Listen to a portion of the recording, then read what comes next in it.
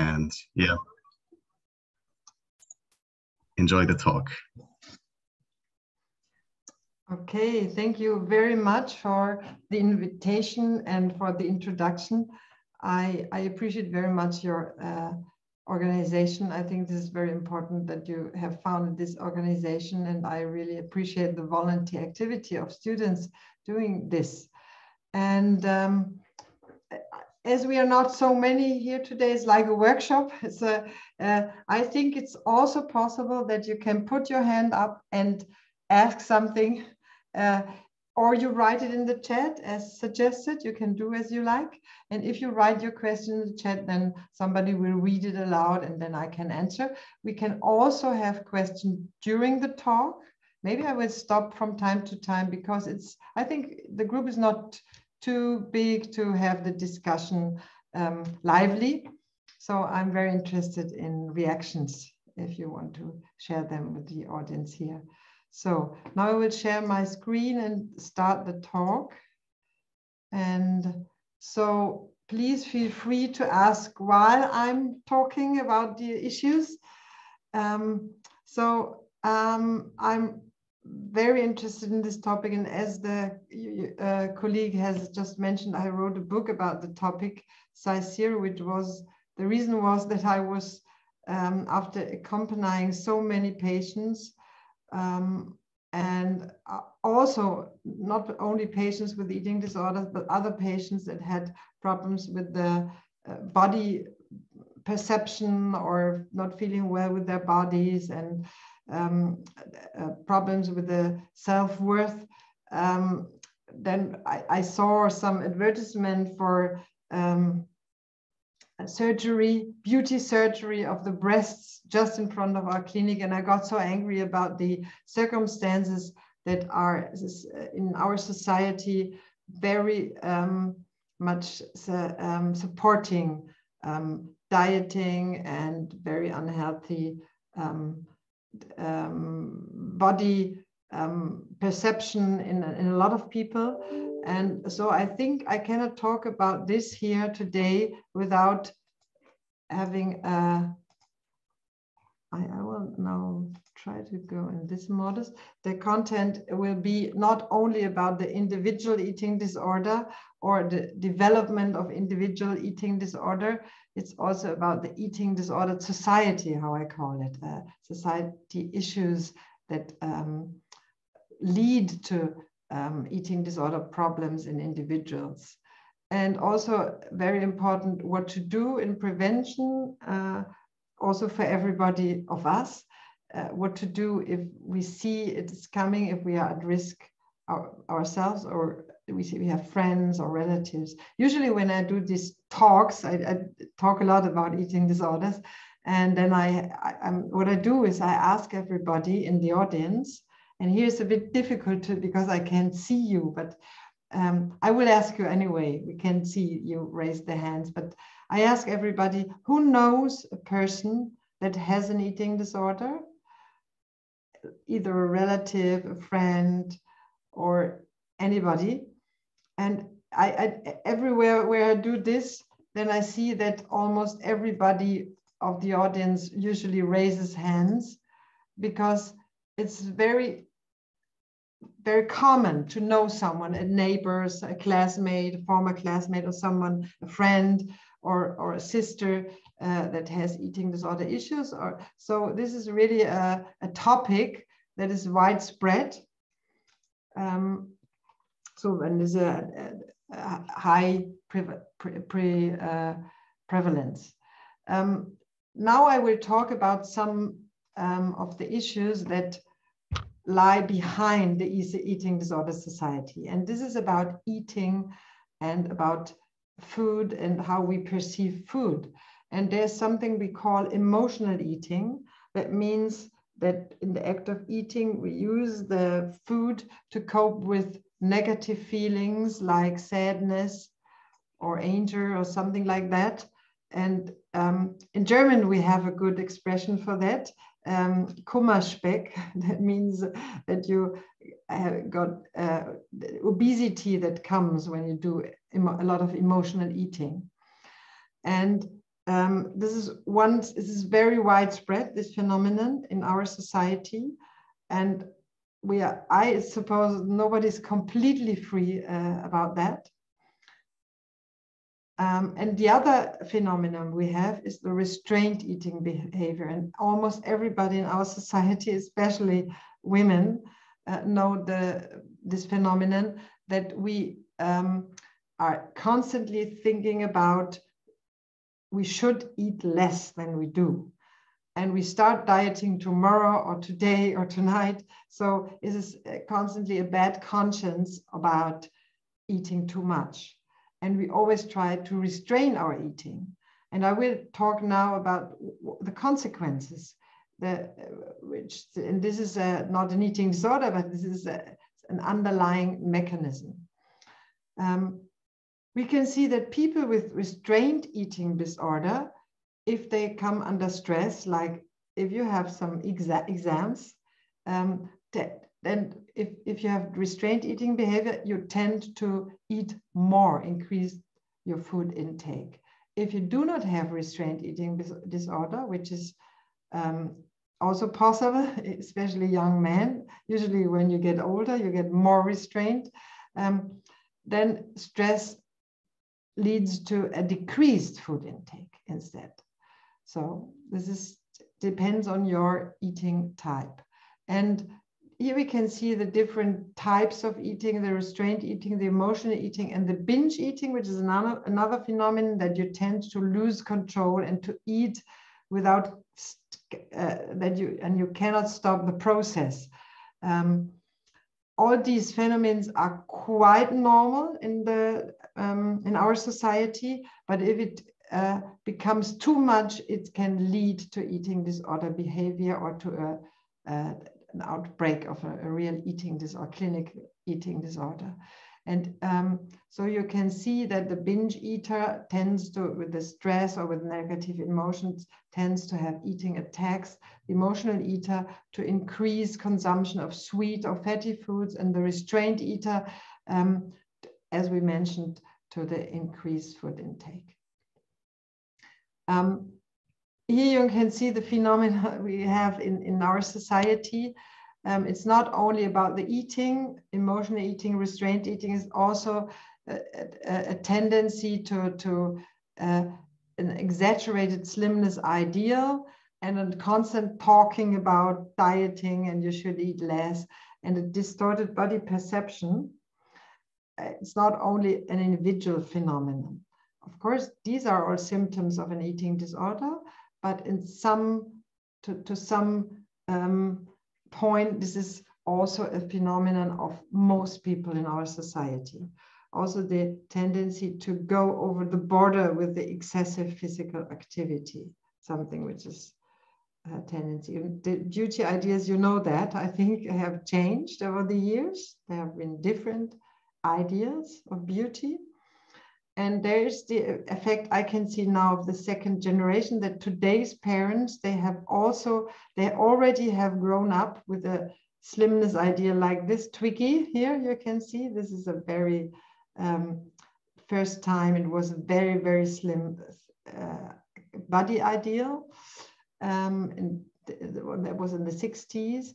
And parents of nowadays children, they have already grown up with that. So in a lot of families, there's a lot of talking about at the dinner table about dieting, about calories, about what you shouldn't eat, about healthy food or unhealthy food. And so all these problems are passed to the next generation at an earlier age. So maybe you, as you're young, have already grown up from very young with all this talk. It's not in every family, of course, but it's a tendency. This is a growing concern about children eating the wrong things, becoming obese and things like that. It starts in primary school that children are worried about their bodies and all these things. Also, we have unlearned to find normal body shapes beautiful. The normal body shape, which like how we look like, is not the thing we see in all these pictures we see all the time online and in the magazines and in the shows. We see so many super slim models, and you can see, for example, in the middle you see this figure which is completely unrealistic. The legs so thin, and then a breast like the size like that's completely impossible. But that's what young girls are confronted with, and we haven't learned to find things like that beautiful. There was this campaign of Dove that they wanted to use models like that to show how normal women, for ads to show how normal women have body shape, what it's like. But this does not lead to an augmentation of the numbers of selling. So this is something that is not useful for these companies. So they have left this already. Time trends over the time, this has increased the striving for slimness in the younger generation. The body image is worse in the younger generation. There are numerous studies that can show that. And the age of anorexia nervosa, the age of onset, is decreasing. So this is, and we have seen a phenomenon now with the corona pandemic that we have increased numbers of eating disorders everywhere. So it was not only in Switzerland, but everywhere in the Western world. We have seen that with the lockdown, being more at home, eating more by yourself, watching the mirror and getting worried about your body. So also maybe more depression, things like that, leads to more eating disorder systems in individuals. So the numbers have increased with that. It's also about, this is a student survey in Zurich, where you see that a lot of girls want to be slimmer, and it's not obese girls, but everybody. So 50%. And also, it's not only the girls. The girls, they have special problems. I will come to that later, but 75% of boys want to be more muscular. So it's an increasing worry of the younger boys already, that their body is not perfect, and they have to do, they have to go in the gym and do the workout to build up muscle. A phenomenon of the younger generation nowadays than it used to be. So why are young women in particular so susceptible to sickening ideas? Look at that. These are some ideas. And if you watch that, can you tell me, can anybody tell me something that is striking with these ideas? If you compare the male idea to the female idea, do you have an idea, something that is striking?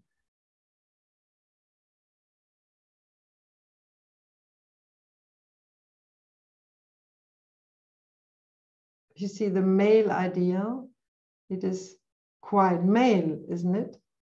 It's so the ideal for a young man is to be as male as possible. And the ideal for the young woman is to be as little female as possible. So it's not a real female idea, it's more an androgen idea. And this is what makes the puberty of young women especially difficult. Excuse me? Yeah? I see. Also a question, yeah? No, I see another answer in the chat. Pardon? Someone wrote that he or she felt that being able to see women's ribs and the men's drive to be thicker. So yeah, that's true. Yeah. So it's quite, this is this ideal is a very, the male ideal is also quite difficult to achieve, but it's not so unhealthy. That is maybe also different. And here you see the ribs, and it's very, yeah, it's very unhealthy, the idea. Yes. Okay, so we have the stigma of obesity, which is in German we say, die andere Seite der Medaille. Can anybody translate? The other side of I don't know the expression. Die andere Seite der Medaille. Anybody knows in English? No. I see an answer in the chat on the flip side. Yeah. What is it? The other side of the coin. Ah, the other side of the coin. Okay. Yeah. Thank you. The other side of the coin is that obesity is extremely has an extreme stigma in our society. So there are studies that show that if you ask people for what do they associate with with someone who is overweight, then you associate that this with a lot of negative qualities like stupid, lazy, slow, and everything. So people who are overweight are confronted with a lot of prejudice, and the overweight children are the most unpopular playmates. So this is also a very big problem. Okay, so in our society, food is often mentioned in the media a lot, but it's about diet, calories, fat, good fats, bad fat, everything we should eat, we shouldn't eat, and this pyramid, you all know that, which is interesting, but it's not something like fun. And eat that does not have a good connotation. It's more like bad. You have to always be worried about the food, and there are a lot of myths that are in the media that you can divide in healthy and unhealthy foods, which is not true. For example, a lot of people think carbohydrates are very bad, or fat is very bad, or something like that. It's not true, because we all need carbohydrates, we all need fat. It's only it's a question of the amount. So it's not per se that you have unhealthy food. It depends on how much you eat about that. And also it's not true that diets reduce body weight. Why not? Because the most frequent effect of dieting is that body weight is increased because of the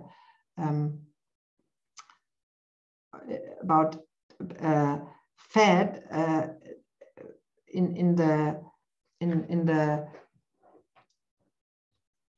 hormones. There's changes in your hormones that lead to an increased building of fat cells after dieting, and you can measure this 1 year after the diet. So the yo-yo effect, you have all heard about it, is not only that you tend to eat more after a diet, it is also a somatical phenomenon of your body that lead to changes in your hormone that lead to increasement of the body weight.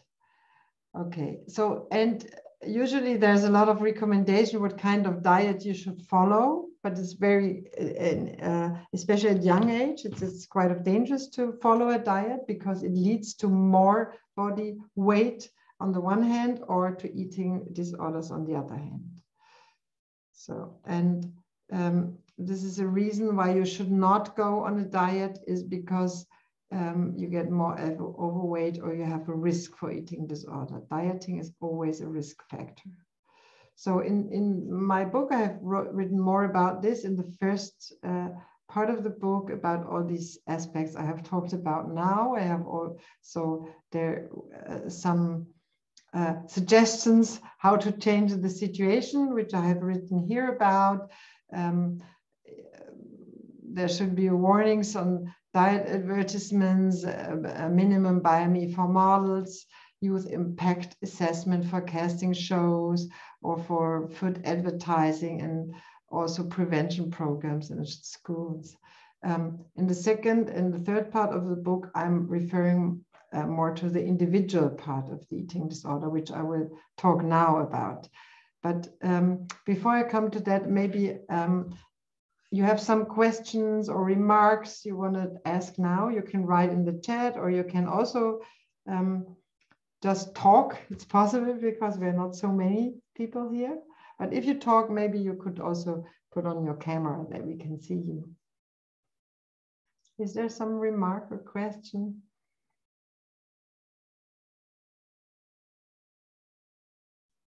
No, not yet. So I will go on. I talk about the BMI, which is, I think you know that it's the weight divided by the height squared. And there we have the normal weight range, which is about 20 to 25, or the gray zone starting from 18.5 to 20, which is also normal for young people. But in the underweight under 17.5 and overweight over 25. Now, what is an anorexia nervosa, an eating disorder? This is the definition here, you see here. It is a low body weight, but it's also only if it's an intentional weight loss through reduced caloric intake. And it's also this excessive fear of weight gain, which leads to a very, it's kind of a weight phobia. And those who are affected, they usually tend not to want to go to the treatment in the beginning of the anorexia nervosa, because they have such a great fear that the treatment might help them to gain weight, which they really, really don't want. It's kind of a horror. So this is so difficult because the anorexia nervosa has a first phase where people want to keep their eating disorder. Amenorrhea means the period stops. And there are some other symptoms which are quite frequent if the dieting really becomes an eating disorder now. And I have written here these phenomenons. Also, it's possible that you have vomiting after the meals. It's not only in the bulimia nervosa, it can also be in the anorexia nervosa. And counting the calories, weighing all the time, a concern about your body shape, and sometimes excessive drinking or reduced drinking, which is very dangerous if people don't drink, the affected people don't drink enough. Yeah, and this is also a phenomenon. You can have this without an eating disorder or as a first sign. This is constant body checking, always looking into the mirror, constantly weighing or checking your cheeks, arms, belly, thighs, whether they are too fat. Can be very sustaining for the eating disorder. Bulimia nervosa is also the other side of the coin, is an eating disorder that often follows the anorexia nervosa phase. It's often after anorexia nervosa, you can go to the bulimia nervosa. I have to turn on my light, which is it's automatically. Wait a moment. It has a sensor, which if I don't move enough, it lowers the lights. Okay, bulimia nervosa is eating attacks with loss of control, constant preoccupation with food, and it's kind of the sister of the anorexia nervosa. It has very similar features, but those affected are not so underweight because they have these eating attacks, and after the attack, they attempt to counteract by vomiting or by starvation or excessive exercising. Okay, this is maybe you know bulimia nervosa. Less well known is binge eating disorder, which is quite the same thing with the eating attacks, but you have no vomiting after the eating attack. And the bulimia nervosa and binge eating usually is an eating disorder where you feel very, very guilty after these episodes, after these eating attacks and the vomitings. And over the life course, eating disorder diagnosis changes. This is a study that shows that a lot of people go from anorexia nervosa to bulimia nervosa, or to atypical eating disorders, or the other way around, which is less common but also possible. So you have transdiagnostic therapeutic strategies. So when I talk about therapy afterwards, how do we treat the eating disorder and how do we prevent it, then it's more for all eating disorders is similar therapies and therapeutic strategies. Transdiagnostic, because I said it's like the sister is similar, these eating disorders. Okay, is there a question about diagnosis or about these phenomena I was talking about, symptoms or something like that? No? No question, okay. Now the origin model, how does it work? How do you get in the eating disorder? And I have to say that there are a lot of predispositional factors and triggering factors, but quite normal persons can come into the eating disorder. It's not that you have to be very weird or psychopathological to get into the eating disorders, and you can come from a normal family. And afterward, you are in a kind of devil's circle with psychological problems and solution attempt of the eating disorder, which leads to secondary psychological and physical consequences like depression, anxiety, obsession, compulsion, and starvation consequences, bodily consequences that lead to more problems and conflicts, and even lower self-esteem. So you get in this vicious circle, really a vicious circle where it's very difficult to get out. And that's why our strategies to overcome this or to prevent this is you have to go in very early and to have these prevention strategies very early.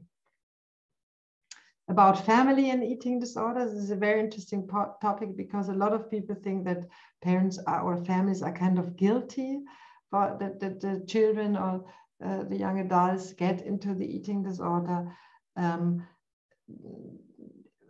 It's quite frequently not like that, not like there might be familiar factors that help you to get into or that lead as a kind of a supporting factor for the eating disorders, but also difficult situation of families can be a consequence of the eating disorder, because families that are in the eating disorder, it's not only those affected have the symptoms, but the others suffer with them. And usually this leads to very difficult situations between these family members. And so one of our strategies is to have the families to support their adolescent or young adults to come out of the eating disorder. And the first thing is we detect the vicious circle, which is also in the family, not only for the individual, that the eating disorder talk dominate everyday life. They have ongoing discussion about the same topics, about the meals. Someone has the microphone on. Yeah, me, sorry. There is a question in the chat. So how common is it that people change in their eating disorders, and how often can this happen for a single individual? So it's referring to the circular graph slide. I didn't quite understand. Can you please repeat? I didn't understand everything. Oh, sorry, or can you see the chat? So there is a question in the chat. Yes, maybe I can see the chat. I think they're referring to the slide prior to the next one, where you had this this graph with all the individual causes. How often is it that they? Yeah, I now I see. How often is that they change? I understand. Sorry. Can now go to the next slide. Yeah. Okay. How frequently is that? This is a study that this picture shows with the thickness of the arrows, the frequency. This is a picture out of the study, and it is quite frequent. So you can see that the one where the thickest arrow here symbolizes that the most frequent course of the eating disorder is from anorexia to bulimia, and then from there to the atypical eating disorder.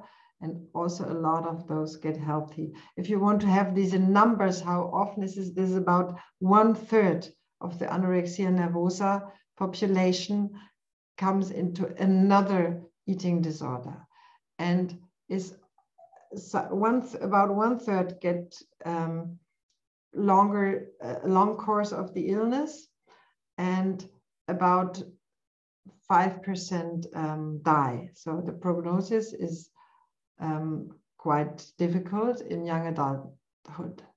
But it's also possible in the younger generation that is treated early, that a lot of them get out of the eating disorder. So it's about 50% that get out of the eating disorder. Also, there is some kind of a risk to have depression afterwards and other mental illness. So this is about roughly the numbers. Thank you for the question. So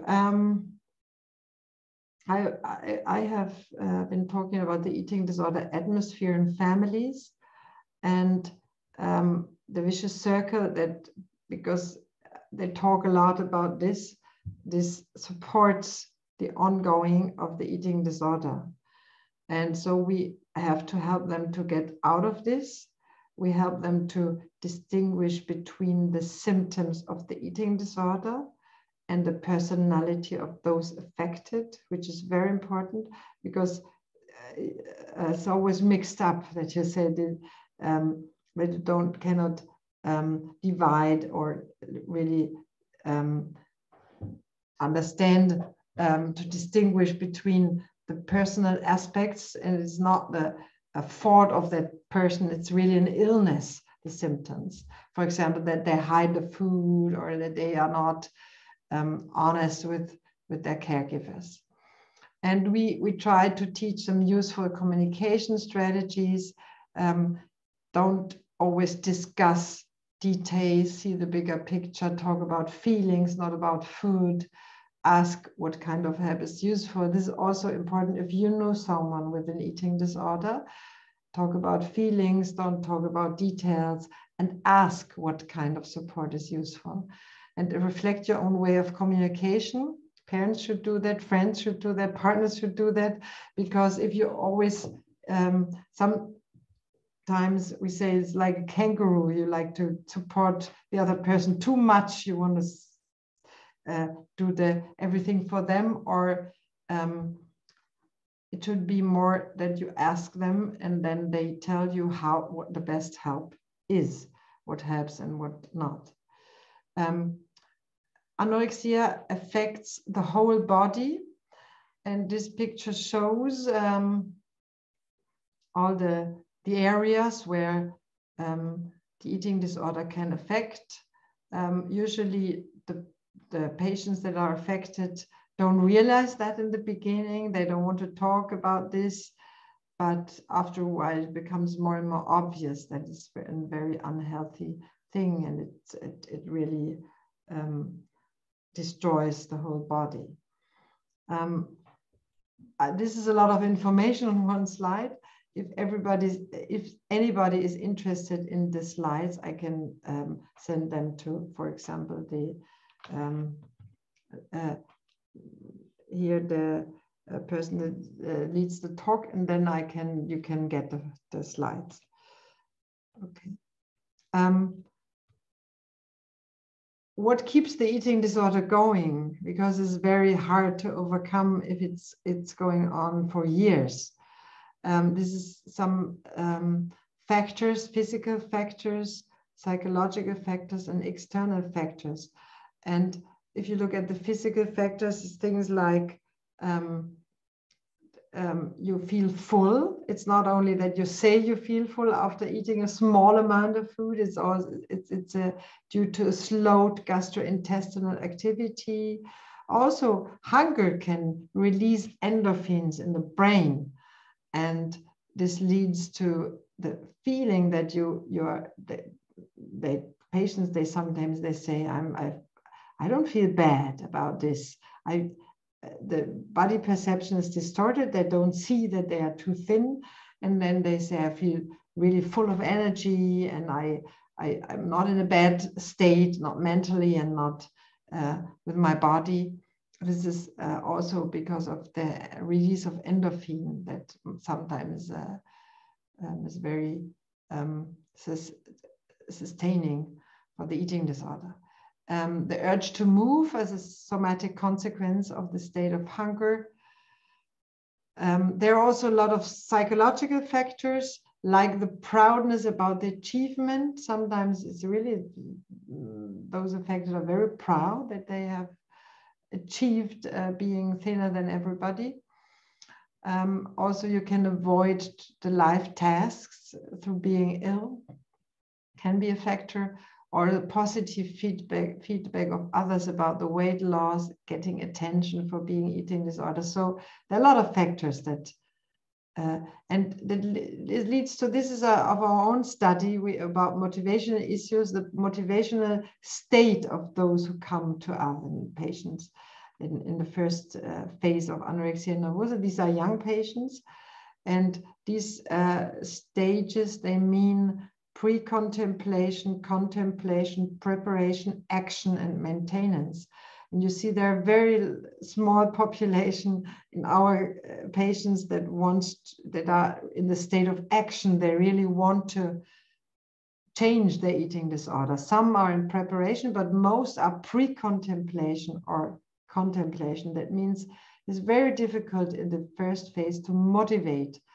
And now about treatment, what do we do to motivate someone to get out of this? It's a lot of talk about, not about only, you don't only talk about eating disorder, we also talk about life. What do you miss in your life? What are the advantages and the disadvantages in the long run, for example, if you keep or not keep the eating disorder? And we talk about ambivalence because they want to overcome the eating disorder and they want to keep it. These are the most studied and evidence-based therapies, cognitive behavioral therapy for eating disorder in young adults. This is the best possibility to treat it. And there's a lot about motivational work in the beginning. You should work on the motivation, because otherwise it's not working. You cannot treat someone who does not want to be treated. Self-determination has to be respected in this phase. And only after, in the second phase, if you get deeper and the person is motivated to really work, then you can work on the background of the eating disorder. Maybe it's a trauma or personality disorders, but it's not always like that. As I said, also quite healthy personality can become eating disordered. So it's not everybody has deep trauma or personality disorders who develops an eating disorder. But if necessary, if this is a point, then you do this in the second phase of the treatment. And a lot of it is about behavioral change. So it's in this therapy, it's not like we talk and talk and talk and then the eating disorder goes away. It's like you try to do something to not have the binging attack, to overcome the diet, to eat more. And then you analyze the effect of doing so. And then this reinforces the positive circle. So if you don't do things and do these experiments, therapy is not working. Also, it's about life energy. Sometimes we draw this circle and we see that most of the life energy is in the eating disorder, body shape, weight issues, everything like that, and nothing is left for family, friend, job, studies. And do you want to have this for all your future? Maybe not. And so all this is about the work in the first phase of the therapy. And also we reflect about the thinking style, because people that are eating disorders tend to have an inflexible thinking style. It's about relationships, because relationships can also help you out of the eating disorder and motivate you to get out of the eating disorder. This is also very, very important aspect of the therapy. And also these factors I've been talking about, the vicious circle with relatives or with friends, and the other individual factors that might keep your anorexia or eating disorder going. So if you have, like, in your surroundings some people that might be affected, what are the early signs of early detection? Physically, is every rapid weight loss is a very bad sign. Even if someone is overweight, could be the first state of an eating disorder. So visible rapid weight loss is a very alarming sign. Low blood pressure and pulse, this leads to low body temperature, cold hand, cold feet. And Lanuco hair, this is very small hairs like the babies have in the arms and legs, and hair loss in the head, dry skin, things like that. And chubby cheeks in spite of underweight might be a sign of swollen salivary glands, which is an effect of the vomiting. And behavioral signs might be that someone always disappears after the meals, constantly feeling cold, staying close to the heating, white clothes to hide the body, social withdrawal, which is quite a frequent phenomenon in the beginning eating disorder, always talking about body shape in a negative way, and avoidance of social situations with food. If a friend never goes to the eating shared meetings at the, for example, at the university, that might all be signs, the avoidance of these situations, that someone might be in danger. So now here I have some questions. I have these, I leave this for you to read. Am I at risk for an eating disorder? If you ask yourself, then ask yourself these questions that might help you to find out. I'll leave you for this to read. I'll give you some time.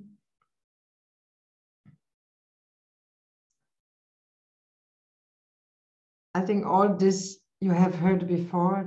These are the early signs. It's usually, if you are at risk for an eating disorder, you realize that you tend to have too much time of the day. You think about all these issues. And then when you begin to realize that these thoughts keep you from concentrating, focusing on social situations, on your studies, on your work, and then this might be a sign, the preoccupation. Of course, also the weight loss. But this is for eating disorder starts in the mind. So this is quite important to ask yourself these questions. And what could you do now? I mean, this might be a question for us. Maybe someone is here that is here because you have some some person you love or you're a friend with an eating disorder. How can you help? What can you do? Very important it is not to talk too much in the beginning, but to listen. And then after listening and really try to understand, formulate your concern. Respect, as I said, self-determination, because it's not possible to force someone out of the eating disorder. But you can ask what kind of support would be helpful. How can you help? If not, you can always advise to seek professional help and to help to find, for example, an address of someone that is trustable. But if help is not accepted, I think it's very important to stay in the relation, to stay friends, stay in contact, and try again sometime later.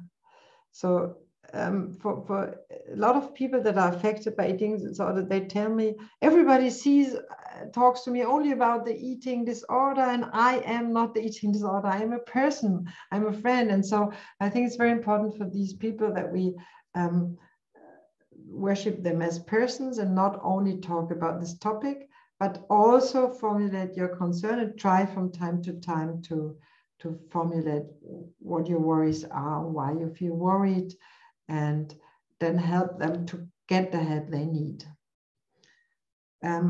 Also very important, the last 2 points, that if you have a friend or a sister or a neighbor, something like that, you're not a therapist, so you cannot take on any therapeutic test and you're not responsible. So it's also very important. You can offer your help and you can give it some advice and formulate your worry, but not like get into the role that you are responsible for that this person gets the help she needs, because I'm talking about adult persons that are affected. Of course, if you're a mother of a child, it's different, then you're responsible. And if the child is 12, then you're responsible and you have to take this child to see a doctor as early as possible. So this is a very different situation. If you're a parent of a child, of a minor, then I see the responsibility in the parents to bring this child as early as possible to some person that might help. But this slide shows how to react to an adult that might be affected. Yeah. So that was it. And now we have some time to discuss. Maybe for the discussion, we can turn on as many cameras as possible so that I can see you. I think it's much easier to discuss if you open your cameras.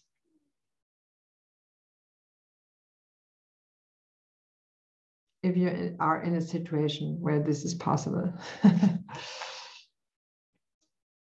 Okay.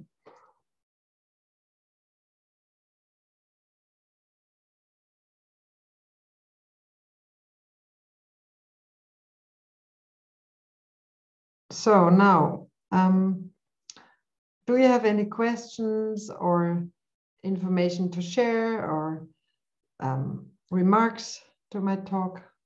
Please feel free. You cannot say anything wrong. Yeah, I see a question in the chat. I had a question that I wrote down. Okay, maybe you can. I asked about how can we sort of combine recovering from an eating disorder while still maintaining self-love, because I see that a lot of people feel sort of that they can't love what is unhealthy, or they cannot love, they feel like once they realize that they have an eating disorder, that they are flawed and that they can't really love what's unhealthy, and they fear losing self-confidence when they finally admit that they need help. Mm-hmm. Also, I don't quite get what you mean by love. As a love to unhealthy things, or love to friends, or a loved one, or I didn't quite get what you mean by this. Can you again explain how you mean the question? Sorry, I really don't understand what you mean. It's a sort of link between how can you still maintain self-confidence and self-love, self-appreciation, whilst admitting that you need help and that your body... Okay, now I get what you mean, yeah. Okay, I think the self-worth can be maintained by realizing that getting help is much more difficult than withdrawing and not getting help. So I really admire those people who overcome an eating disorder and admit to themselves and to others that they have this illness and that they need help. It is a very bad presumption that help is something bad, that it diminishes your self-worth, or that you should be completely... I always say to these patients, you cannot draw yourself on your own hair out of the mud. It's not possible. It's a sign of a strong character to overcome an eating disorder and to fight against it. What we do is kind of, it's called externalization. We say the anorexia is not you. You have your personality with a lot of good features and personality traits that are so worthable, valuable. And on the other side, the anorexia is there. And by fighting the anorexia, then your good personality traits can come out again. So it's a lot of about, in the therapy is about recovering your own self and not being constantly in this assumption that a thin body is the basis of my self-worth. But this is also a problem in our society, that a lot of people think that the way you look like or your body is the basic of your self-worth. So it's not your individual problem. It's not only you, the person affected, or the patient that has this problem. All have these problems. Yeah. Okay, thank you for the question. Is there other remarks or question? Could you please have yes, thank you. What are your thoughts on orthorexia? Okay, I think this is a very important phenomenon in our days. I respect very much people who are vegan, for example, because it's I think they raise very important issues about our food, about animals and things like that. But for example, being vegan is a higher risk for getting an eating disorder. Why? Because you need a lot of preparation and a lot of thinking about the food, and thinking about the food is always a risk for an eating disorder.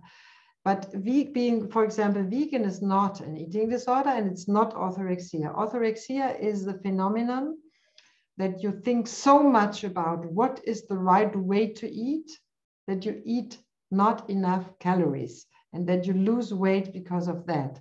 So it's kind of an anorexia, but not because you want to be slim, but because you want to always eat the right thing and not eating the wrong fats and the wrong carbohydrates and the wrong this and the wrong that. And it also can be like, for example, being vegan or being always thinking too much about these things. So if you have kind of a special style of eating, then you should really be aware, not think too much about it to get in your everyday life, enjoying food and meals without thinking a lot about the context, but about the content of the food. So this is a very important thing. And orthorexia is a very growing phenomenon nowadays, and we should be aware that it's not healthy to think too much about what you eat and when you eat and why you eat. We also should enjoy food. Okay, then is why do the doctors in clinics first treat the weight and not mentally? Yeah, this is a very good question. I think it's because in a certain state of the anorexia, when the body weight is very low, there are some patients that really you cannot treat them mentally because they are so much in the eating disorder vicious circle that they don't listen at all. So you have to start with gaining some weight, and after that you can start to talk. But I have seen also patients that are very traumatized by this. So what we try to do is to get some mental therapy in the beginning, motivational work, so that it's not completely against their will, the first weight gain. So, but the reason why they treat first the weight is because it's so dangerous, this first thing, so that everybody's worried that the person might die if he or she doesn't start eating now right away. So everybody's very worried. And this is one thing. And the second thing is that some patients simply can't listen if they are really underweight, a lot of very low weight and very much in the mental state of anorexia, and they only can start listening after gaining like 5 or 6 kilograms. But there is also some, I think a lot of mistakes are made by forcing the patients, adult patients, too much, and then they really hate the clinic and they hate the therapist, and then no therapy is working. So it's a balance you have to get. And the Inia writes, I see, but isn't it often also a cause of depression? Yes, that's true, but depression is also, if you know, every very underweight anorexic patient is also depressed. So only after gaining some kilogram, you can see if depression is the result of the underweight or the underlying condition. So you should first gain some kilogram, and then maybe you come out of the depression or not. And if you see you don't come out of the depression, then you can treat the depression afterwards. But depression can also be a consequence of the underweight, and you cannot talk away the depression while the patient stays underweight. It's not possible. So in these cases, that's the reason. Yeah, excuse me. I see there is a question you might have like skipped. So yeah. Claudia wrote that a friend of her is eating for many years ketogene. Is that healthy? And is it also a kind of eating disorder? It is not an eating disorder, but it can lead to an eating disorder, and it's not healthy. The studies show it's not healthy. No, there are a lot of side effects of the ketogene dieting, and is not very good for every aspect of your body development. But not everybody who does this is eating disordered, of course. I don't know if she's underweight. She might be underweight because this is kind of a risk. Also some affections can result of the intestinal tract and things like that. So I don't know if it might be might lead to an eating disorder or be an eating disorder. It depends how much the person thinks about this all the time, how much she is affected in her thoughts, because eating disorder is not mainly only the underweight, but it's an illness of a mental illness. It's a cognitive dysfunction, and I don't know anything about this person, so I can't answer. Any other question in the chat that I have overlooked? No, I don't think so. So you can maybe put another question. I have a question. I have a friend who is a therapist, and he also used to work with young girls that were suffering from some type of eating disorder.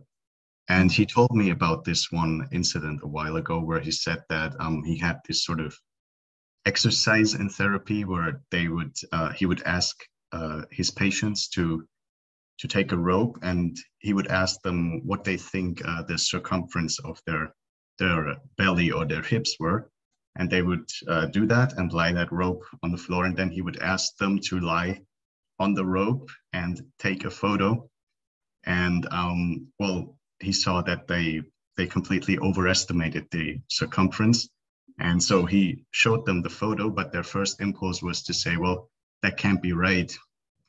So that the photo was somehow, something must be wrong with the photo.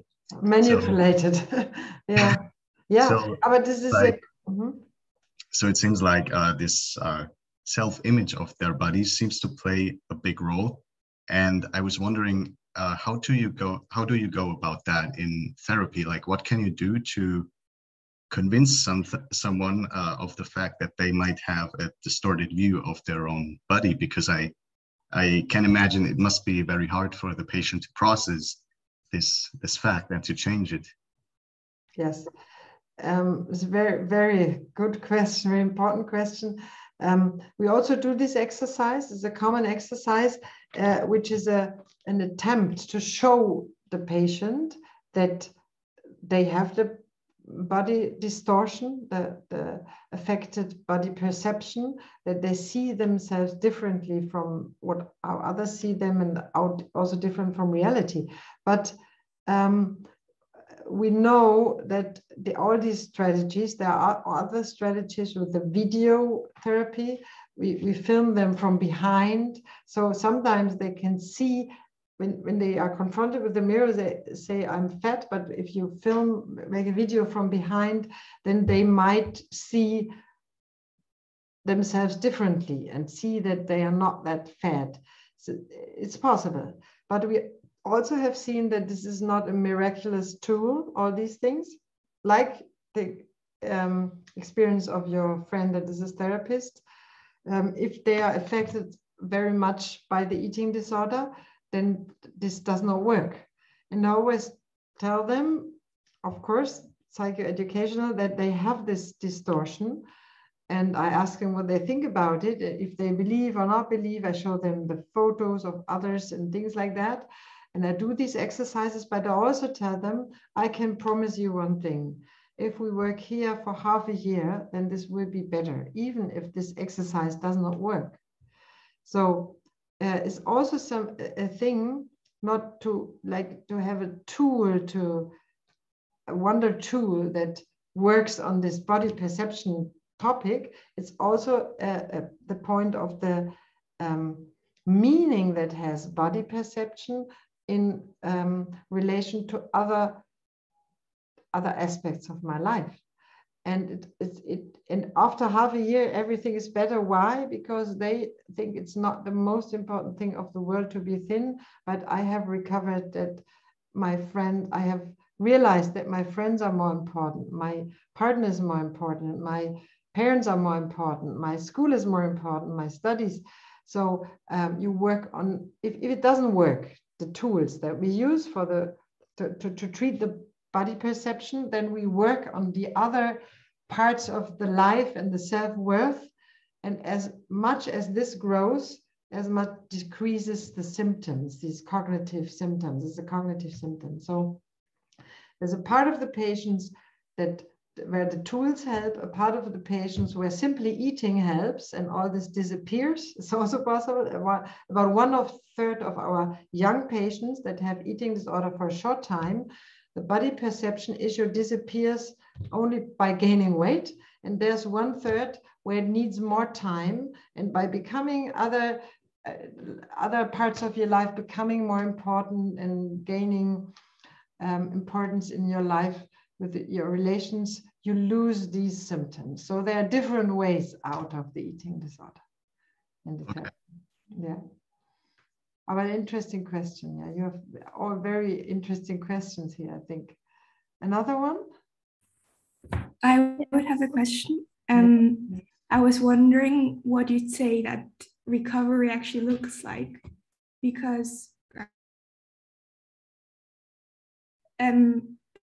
I've heard sometimes that people just sort of learn to live with it, or is it something that patients can be completely free of? Or I also heard of grown-up people that say that they have sort of like a number with their weight that they know they can't fall below, because otherwise they might fall into the illness again. Yeah, this depends on the length of the eating disorder. And there are some people that get almost completely free as we are all of these symptoms, because we all have a little bit of them. But if you have eating disorder for like more than 2 or 3 years, usually there are some symptoms that remain. And it's very important to find out how to live with them. And as you said, it's exactly like that.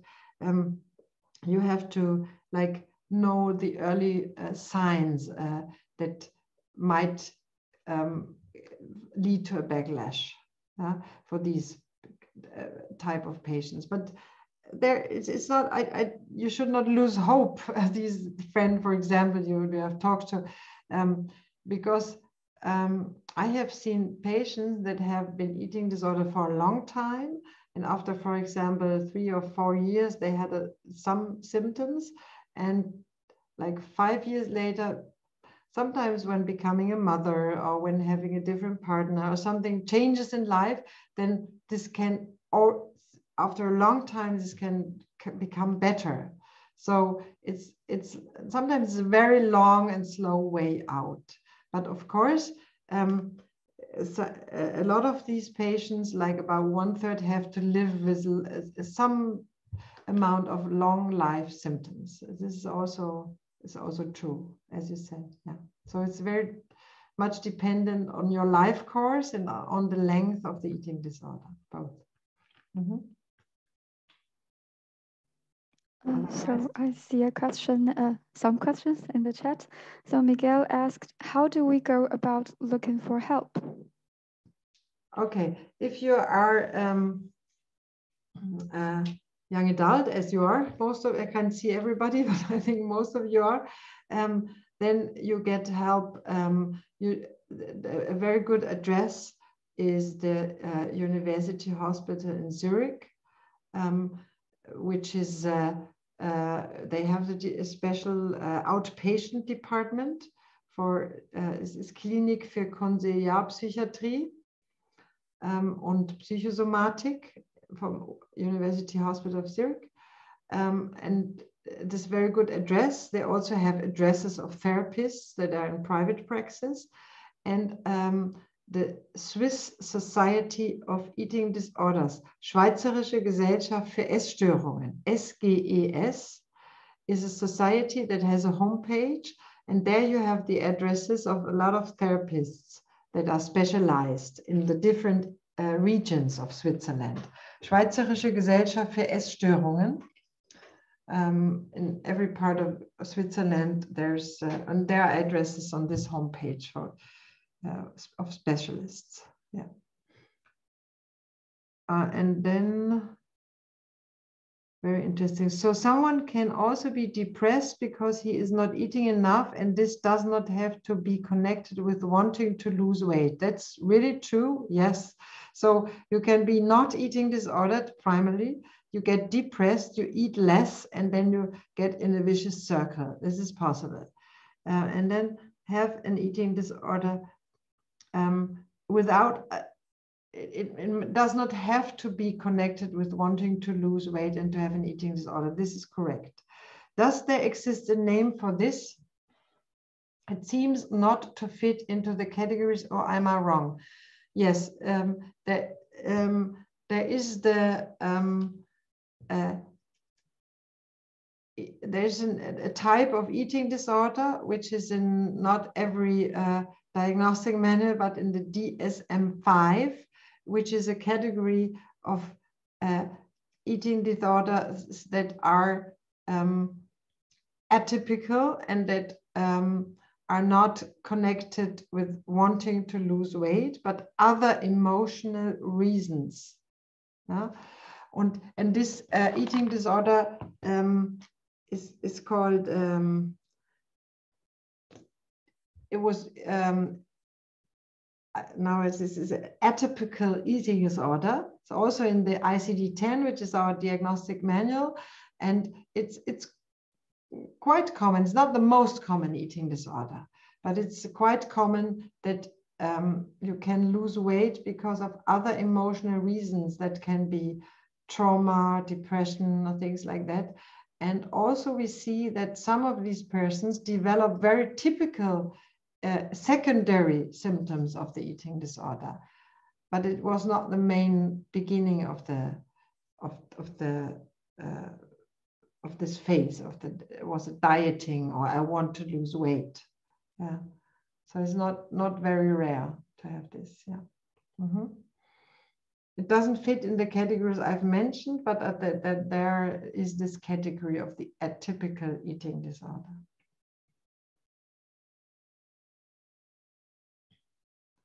Okay, another question.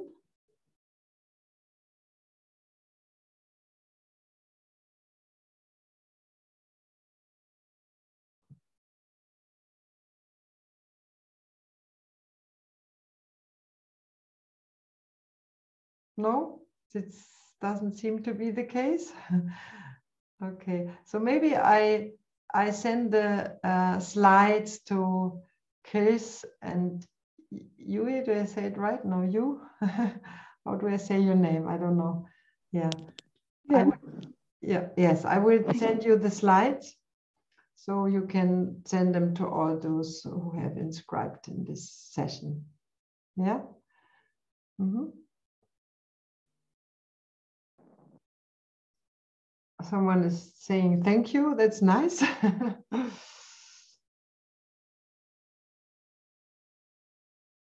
Okay, a lot of people are saying thank you. That's nice.